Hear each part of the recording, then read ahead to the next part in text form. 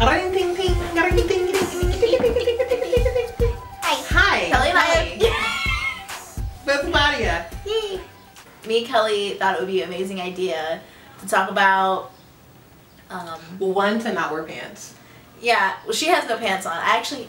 You have on like tiny pants. Yeah, but still I have pants on, which is very rare for me. Yeah. But we were chit-chatting in the car, and we both were like, it would be amazing if we did a video on what we're both really good at. Good at? What? Say what we was good at. What we was good at is public speaking. Yeah, I'm really bad at public speaking, but we thought it would be smart to do a video on what we're both good at because I think we bounce ideas off each other so much.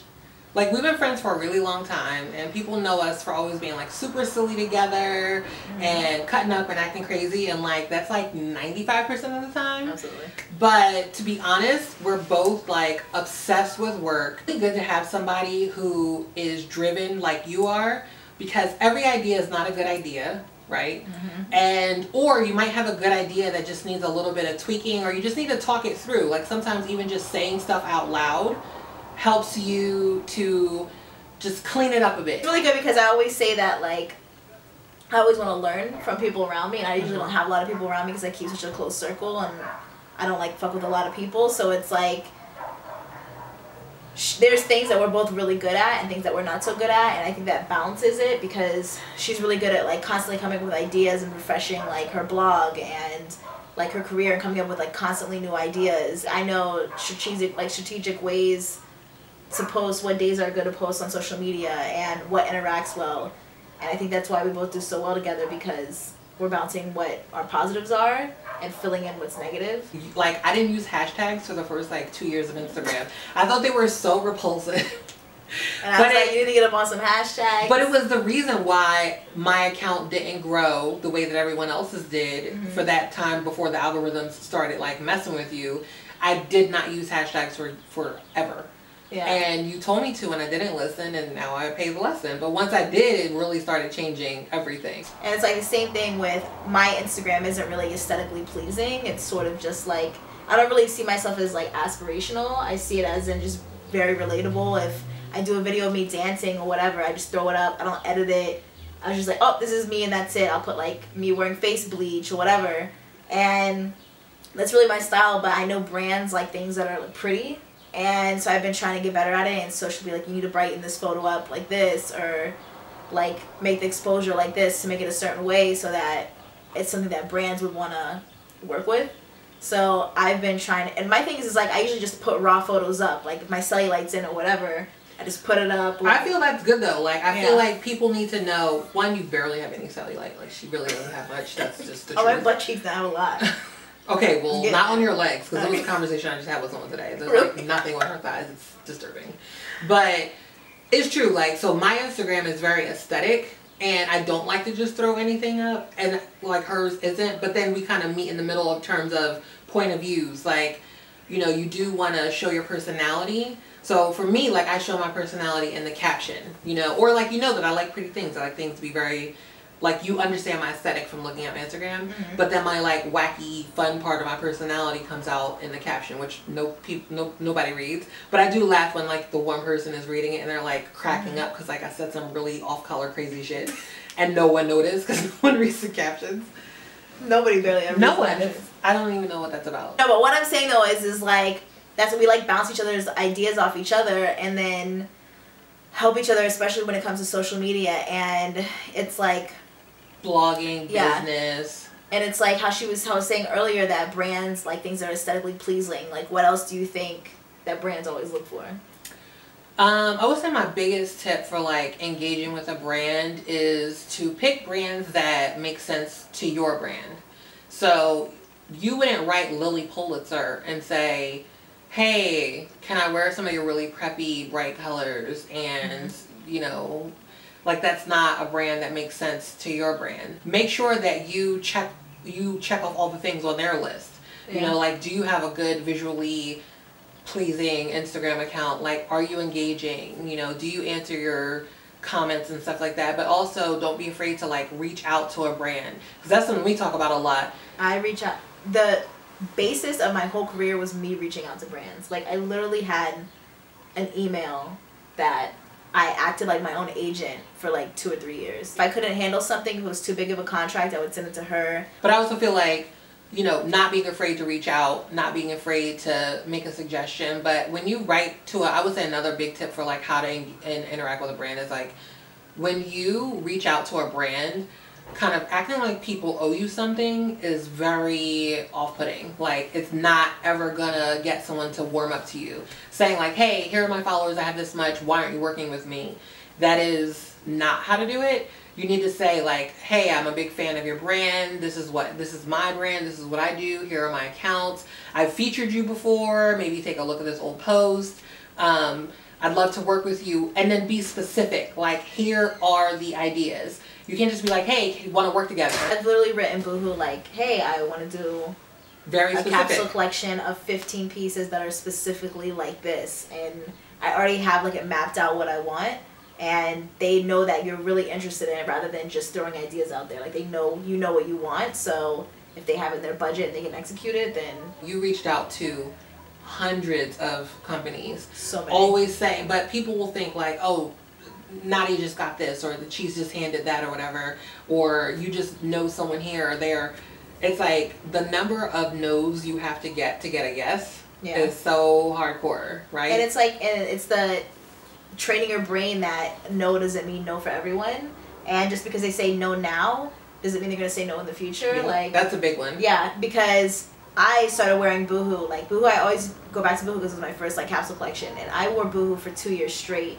And I had pitched to them when I had like 90,000 followers, come out with a capsule collection with me, and it wasn't anything to them. But then when I kind of sort of convinced them, hey, you guys should do plus, and then I'm like, hey, I should model your plus, and then I'm like, hey, now would be a good time to create this collection, and I want 20 pieces, and I want it to look like this, and then they said yes. Like, you're building up a relationship. That's also another thing is like, we both shut down tons of money. I don't take everything I get. Never. There are brands who don't fit my entire being, and I'll shut down like $10,000 if it means that I don't want my fans and my followers to see that it's not authentic, because I'm very all about what works for me.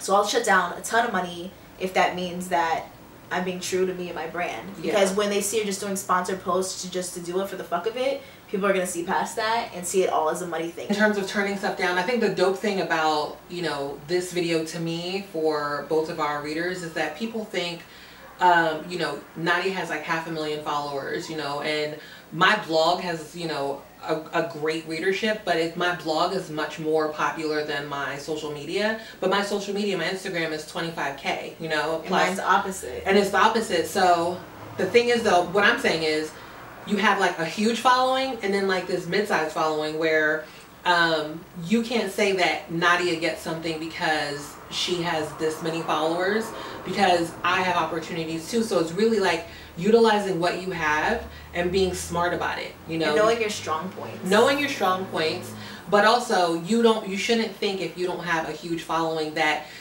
nothing is accessible to you, or that a brand wouldn't work with you. That's the point I'm trying to get at. Yeah. You can't say like, oh, I'm too small, or I don't have 100K yet on this social media channel or that channel. It's like brands are recognizing engagement and like excellent work, you know. Like, it's it's like, it makes me think like, I didn't have that back when I first started. 5 years ago, like, even the plus size community, the industry, it wasn't like a big thing. Mm-hmm. So if I was getting work then, literally from nothing, then there's opportunity everywhere you look. There's opportunity everywhere. Exactly. And I feel like, you know, a lot of people may feel like if they're just starting out, for example, they may think that they can't do this or that. Yeah, is every brand gonna pay you? I do when you're stuff starting, for free still. So I still do things for free all the time. Here. I've been doing this trial and error for so long. Like, my whole Instagram is all trial and error. The blog is trial and error. How many times for your blog have you said, I come up with this idea, I'm going to do it, and then you backtracked and you figured out something else was going to work for you? Mm-hmm. Like, now you spend most of your time doing YouTube videos and things that you know are going to be beneficial and they work. But, like, I know what's going to have my readers talking. Like, I'm much more of a lifestyle blogger than a fashion blogger at this point. So yeah, but you're so much more polished and like put together than a lot of bloggers, so Thanks. I think that's it though. Well, and I mean, great, thank you, but like, it's not all I want to do. It's like, you can make the best steak in the world, but you still don't want to eat steak every day, right? Like, yeah, sure. You have to diversify. Like, I have to be able to express all of my interests, and my interests are kind of very lifestyle. And I like posting kind of friend stuff. Like, I don't mind posting a selfie of me and my friends or something funny, because it's like, I'm a human and other people are in my life. Yeah. It's okay to put other humans on my Instagram, you know? I mean, do we have to? No, I'm just totally kidding. When not. I post like personal like boyfriend stuff, the shit goes crazy. Yeah, people like saying want to know what's going on. You know what I mean? She thinks of things when there's something to think of, like literally, like for herself and for like brands. She thinks of shit like that I wouldn't even think. Can we? Let me tell you what she thought about yesterday when we were Mexican food. Yes, I'm a branding person, and you know, I've been doing this a long time, and it's my job to think of things, because that's. You have to work with what you're naturally good at. So if I'm an idea person, then I need to utilize that. I think of things like whether it's for myself, for my friend, for a brand. So if I think of things, I need to focus on that. Able to work for yourself is like you're investing more than a 9-to-5. You're like working. You'll work harder for yourself. Yeah. Harder than you ever work for anyone else. Exactly. Because you're invested, and you should be. Some people will say like, oh, I don't know how you work from home. I would just be like watching TV all day. I'm like, I don't turn the TV on all day. Like, or if you feel like you're in one of those lazy moods where you want to lay around, I will literally get dressed and go to a coffee shop. Yeah. You have to. It's all on your brain. Yeah, it's training your brain. It's all on you, right? Like, your success is all on you. Yeah. So it's not like, oh, well, the company, you can blame the company or the team or someone didn't do something. Whatever you have or do not have, it's up to you. I'll get in like really depressed moods where I don't leave the house for 4 or 5 days because I'm like working like constantly, and I'll be so isolated and not want to leave, and she'll be like, you know, well, you need to breathe or whatever. And I remember I was super sad a while ago, and I remember it was so nice what you said to me, but it like shifted my whole like thought process, because what I'm saying with jobs on the internet and bloggers, you don't understand the impact you have. So even if you're a smaller blogger and you're just starting off or whatever, you're still impacting somebody's life, and you have to understand that this job is more than just like clothes and getting free things and getting paid by big brands and having them notice you, whether or not you're, you know, getting paid a ton of money. But what I'm saying is, like Kelly was saying maybe like a year ago or whatever, when I didn't know what to do with my brand and I didn't know where I want to live at or whatever, and I wasn't really making a lot of money and I was struggling, like I was almost evicted from my fucking apartment. And she's like, you know, a lot of bloggers are this and that, but I have a hard time with agencies understanding my brand because they think I'm too, what's the word? I'm not wholesome, you know?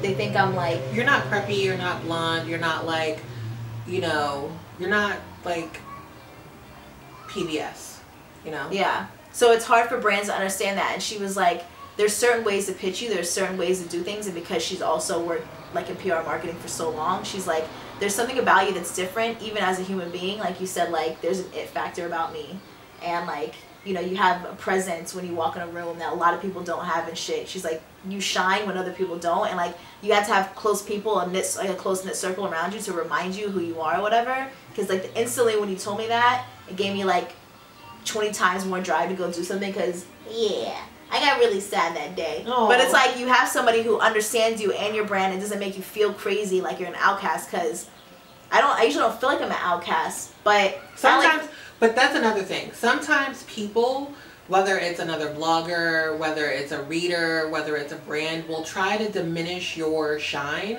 Like everybody is special in certain ways, but you need to figure out what your version of special is.